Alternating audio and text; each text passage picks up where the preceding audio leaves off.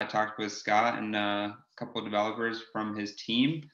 They were able to set up the integration for everyone on our team that was receiving leads from HomeLight and OpCity. So that was me, our 4 sales agents that we have, and our inside sales agent.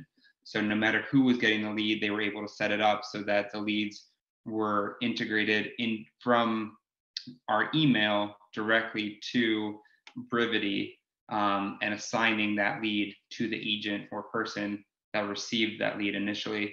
And then from there, they were super on top of making sure they sent us a Loom video of how to make sure that we set up on our end, how to get the integration set up through Gmail, which made it super easy because, it was all visual and we were able just to do it on our own. And then from there, it just worked like magic pretty much.